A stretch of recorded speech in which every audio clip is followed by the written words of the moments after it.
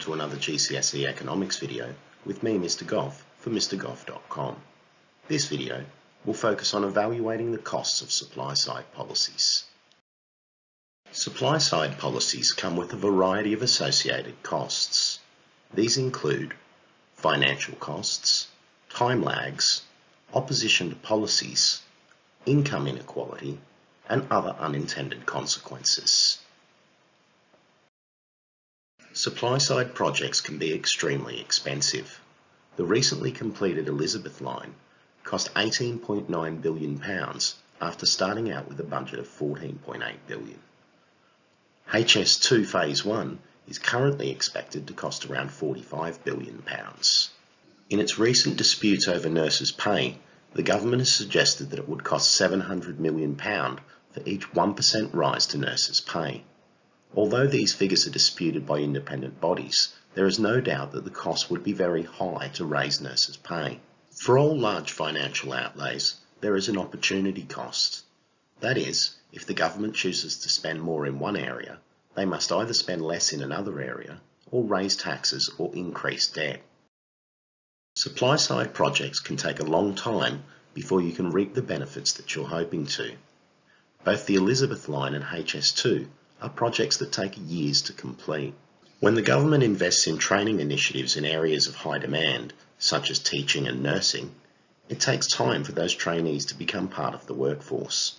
This is because they first have to study for several years before they can graduate and get a job. When an industry is privatised, it can take time to see the benefits of competition. This is because new firms can face initial very high costs to get set up, and it can take a while for a few firms to get embedded and become competitive. Some supply-side policies will be met with opposition.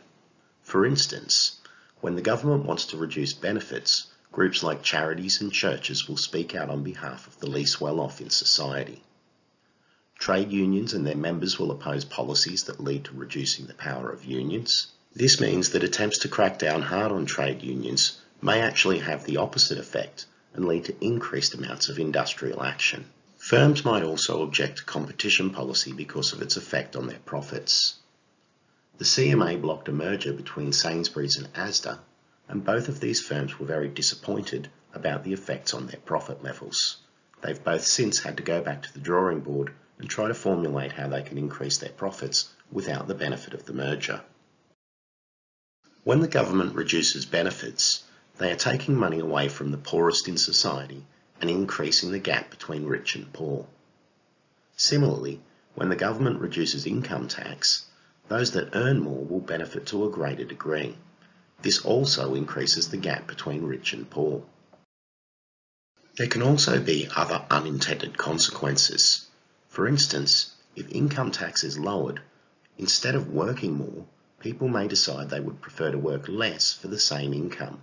So in fact, what we've done is reduced supply instead of increasing it. That brings us to the end of this video evaluating the costs of supply-side policies. Join me in the next video when I'll be evaluating the benefits of supply-side policies. Use the resources at MrGoff.com to help you revise economics, and until next time, it's bye for now.